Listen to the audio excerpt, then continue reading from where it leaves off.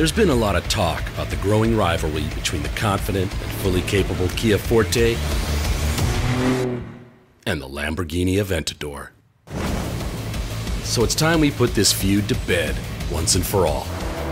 On a racetrack, at a standstill.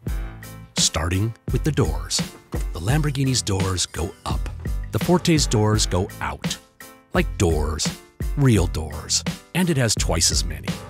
The Forte has an available smart trunk. The Lamborghini trunk has, well, an engine in it.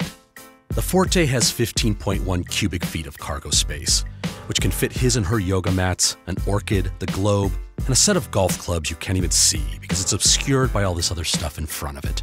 The Lamborghini has 5.3 cubic feet, which can, however, fit a small bag made of leather. The Forte has an 8-inch touchscreen. The Lamborghini does not have a touchscreen, but it has a knob and lots of buttons. The Forte has an available 10-way adjustable driver's seat. The Lamborghini seat, well, yeah. The Forte has optional wireless charging. The Lamborghini, it does not. The Forte seats 5 comfortably. The Lamborghini seats 2, with standing room for 3 or more.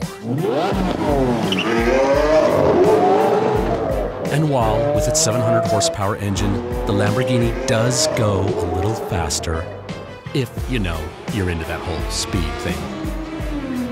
But for $400,000 less, let's just say you could buy a Forte and a small villa in Italy. The 2019 Kia Forte. Confident? Just a little.